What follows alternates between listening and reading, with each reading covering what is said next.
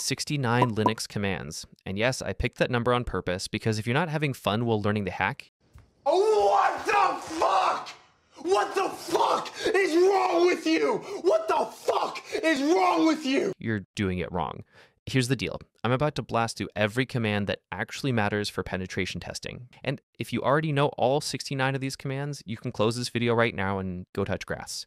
But if you're still clicking around in Kali Linux menus like it's Windows XP or Googling basic commands every 5 minutes, then buckle up. Because I'm giving you the entire arsenal in around 6-7 minutes.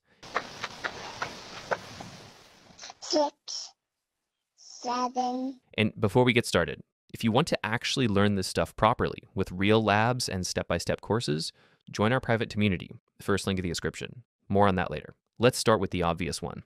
Nmap is your best friend for network scanning. Use Nmap-SV-A for version and operating system detection, or Nmap-SS for stealth scanning, because leaving logs everywhere is amateur hour. Want to scan all ports? Use Nmap-P- because hackers don't limit themselves to the top 1,000 common ports like some kind of script kiddie. Ping checks if hosts are alive. Just ping -C4 followed by your target. Traceroute maps the network path, showing you every hop between you and the target, which is great for identifying firewalls and security appliances. Dig queries DNS records, and dig domain any dumps everything, including that forgotten subdomain running an outdated CMS from 2015. NSLookup also does DNS lookups, but dig is better, so use dig. Host does reverse DNS lookups, turning IP addresses back into domain names. Whois tells you who owns a domain, and when you see their entire tech stack leak in the registration data, you'll understand why reconnaissance matters. Netstat shows active network connections and listening ports with netstat-tulpn.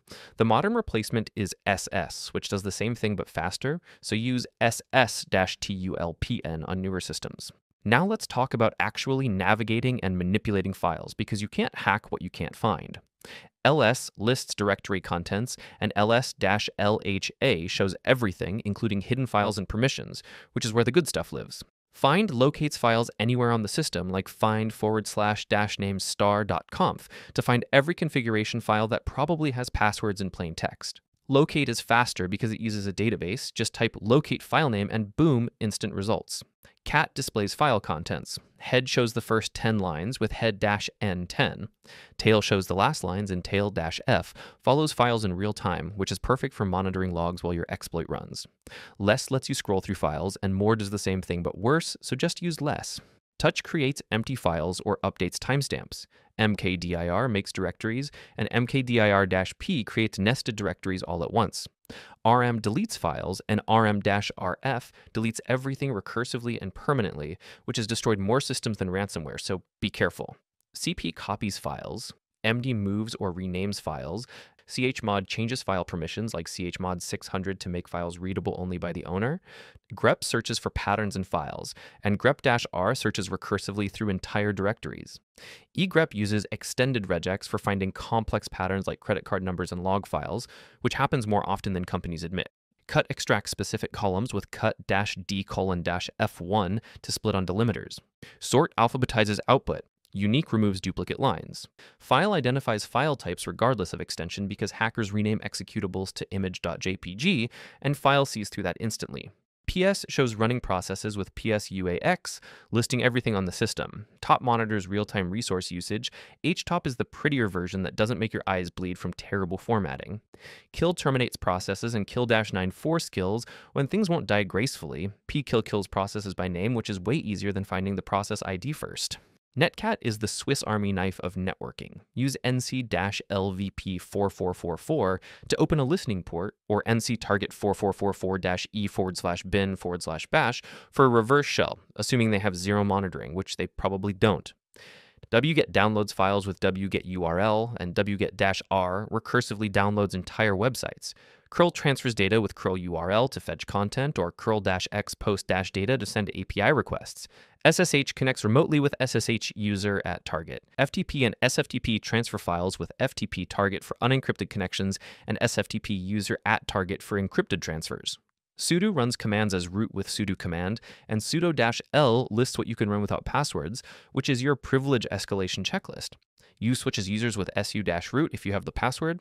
User add creates user accounts. Userdel deletes them. Group add creates groups for permission management.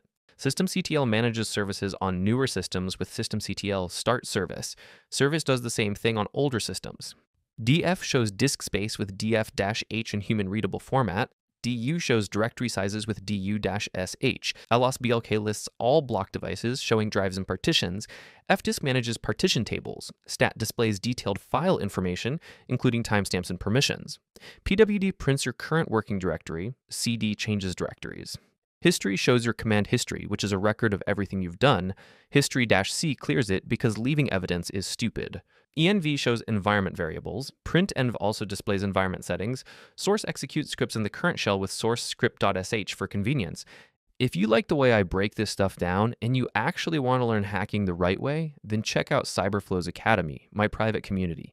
Inside, you get full step-by-step courses on ethical hacking, bug bounty, web hacking, OSINT, Python, C++, and reverse engineering, plus a private Discord where you can ask me anything and learn alongside people already getting insane payouts. You also get all my cyber docs, the cheat sheets, workflows, recon templates, OSINT checklists, exploit notes, and practical challenge-based labs that actually force you to apply the skills, plus the $1,000 playbook that shows you how to make your first grand from hacking. And we include all my tools and setups, so your machine is ready from day one. If you want all that, courses, labs, playbooks, everything, it's in the first link in the description. See you inside.